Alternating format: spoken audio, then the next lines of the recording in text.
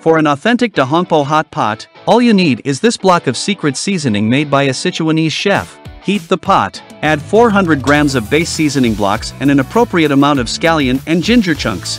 Then, add 1500 milliliter of boiling water or broth and mix well, and wait for it to boil again. The soup base will be fresh, thick, and spicy, making it perfect for hot pot. It's convenient, authentic, and delicious, no need to wait. Start cooking now. Authentic Szechuan flavor from Classic Szechuan.